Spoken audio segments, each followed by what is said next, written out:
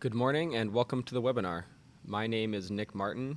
I'm a content engineer here at Markforged, and today we're going to be talking about 3D printing, CMM fixturing, and check gauges for faster, more cost-effective inspection. I'm joined by Marco Medecki, who's one of our marketing specialists, who's going to be helping out with questions at the end. So here's the schedule for the webinar today. We're going to first have a brief overview of typical inspection fixturing, and then we're going to take a look at how Markforged composite 3D printing can help. After that, we're going to explore some examples from the field, which will include some customer examples. And then we're going to have a live Q&A where we'll take questions from you all at the end. So first, let's have an overview of traditional inspection fixtures. So this is a routine component of the manufacturing process. As parts come off of the line, a few of them are examined to make sure that specs are being met. And specialized work holding is required for this process. And so that's what we're going to be focusing on in the webinar today. And two examples of fixturing for this is CMM fixtures and check gauges. So first, let's take a look at CMM inspection. You can see in the picture highlighted in white is the end effector of a CMM, which stands for a coordinate measuring machine. And so this is a precision tool, and it probes multiple positions on the part to determine if the geometry is within spec. And so fixtures for these are typically custom machined, or they're assembled from parts from a modular kit that you can buy. Today, we're going to be focusing on machined CMM fixtures. Another popular form of fixturing is check gauges. Check gauges are typically used if you're trying to quickly and accurately determine if a part is satisfying basic tolerances, and usually you use them with parts that have more complex surfaces and contours. So if the part fits into the check gauge, then the part is within spec. And then if it doesn't fit, then it's not within spec. And so these can be used to confirm really complex geometries, but also simple dimensions like a diameter. And also the fixtures for these are custom machined as well. So those are two of the most popular fixtures for inspection. And now let's go over what makes a good inspection fixture and how different fabrication methods may size up. So the ideal fixture is rigid enough to avoid deflection during the measurement process. And it's also manufactured with really tight tolerances because as its quality assurance, you want to make sure that it is precise to your correct measurements. Finally, you want them to be produced quickly, and you want to spend the least amount of money possible and the least amount of effort possible to make them. So the current methods, they satisfy the basic requirements. When it's machined out of aluminum, it's definitely going to be rigid enough. And typically when you're getting something machined, it's going to have a tolerance of less than 5 thou or around 5 thou. But it definitely has its significant drawbacks. So while your stiffness and precision may be adequate, fixtures can take weeks to produce. And I know some of you may be thinking, I don't think it really takes that long to machine a part. And you're right, the actual machining process doesn't take weeks, but that's not what you're spending most of your time waiting for. Machine shops are usually backlogged and have a long queue of requests. So your design is going to sit untouched for days before it's even put on the miller lathe. And on top of that, if you're outsourcing your machine parts, then you're going to be waiting for shipping as well. And so this lengthy process is also costly. It can cost thousands of dollars to produce a part.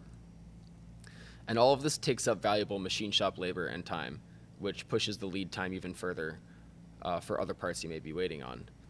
And the design process is pretty cumbersome. You know, after you design your part, it also has to be prepared in CAM before it can be put in the machinist's queue. And then due to constraints that are inherent to the machining process, the more complex your geometry is, the harder it is to prepare in CAM, and the more expensive and time-consuming the entire process is.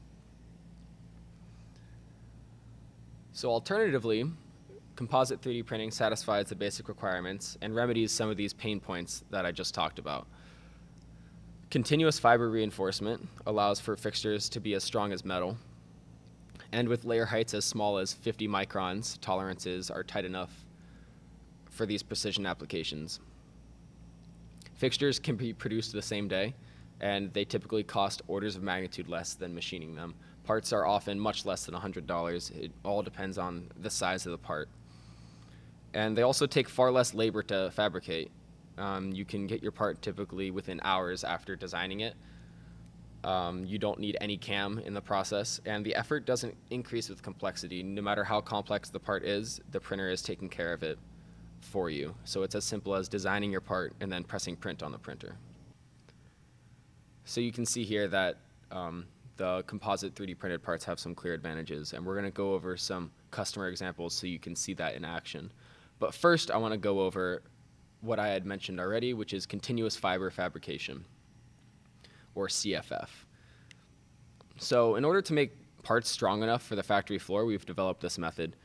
And our printers have a dual print head. So one head prints onyx, which is our nylon chopped carbon fiber mixture, which makes up most of the part. And then the other extruder prints a fiber composite such as fiberglass, Kevlar, or carbon fiber in a continuous strand.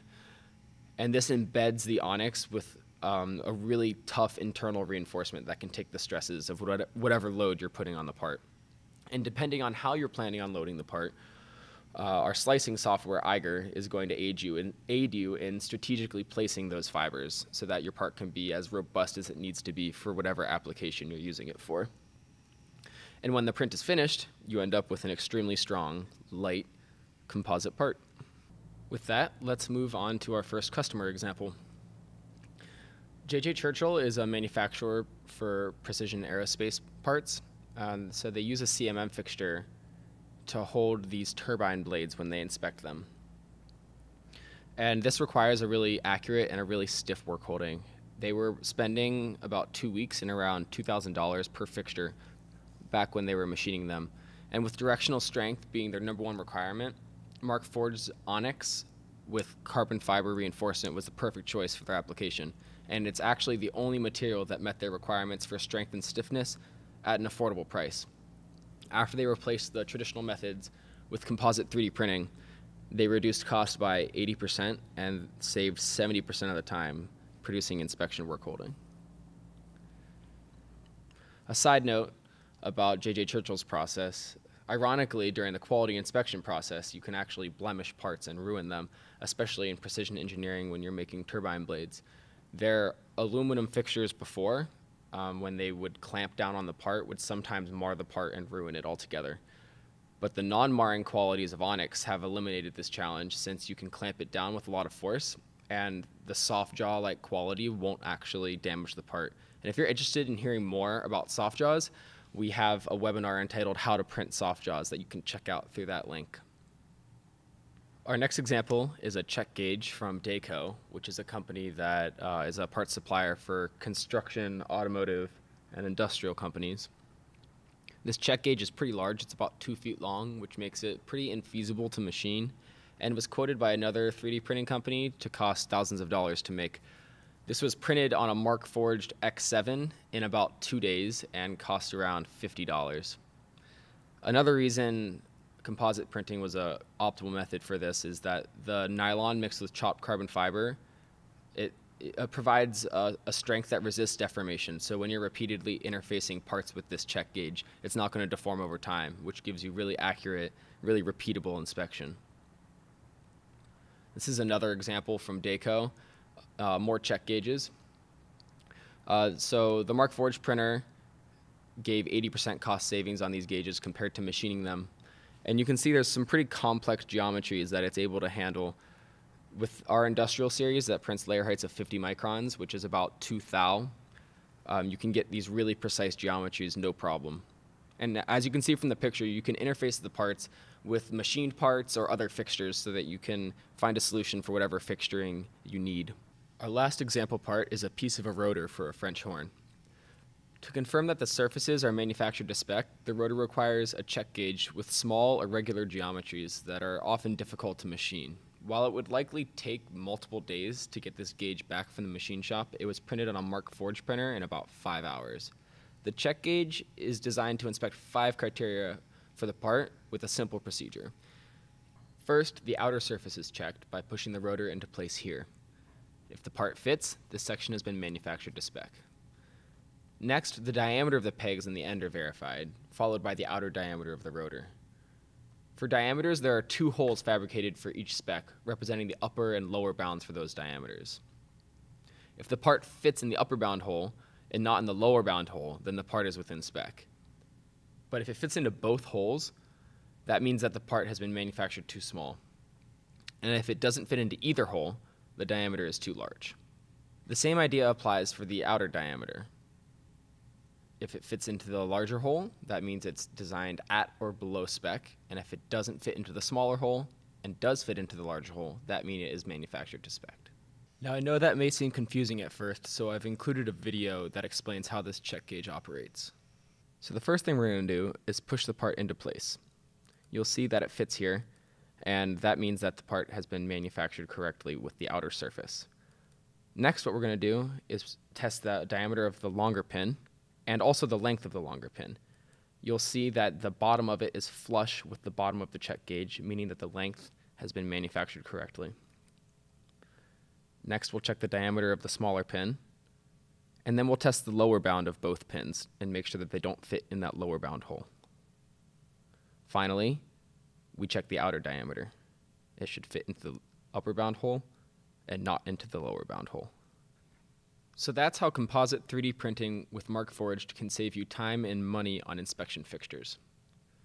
You can see from the examples that typical CMM fixture and check gauge fabrication is expensive and time consuming.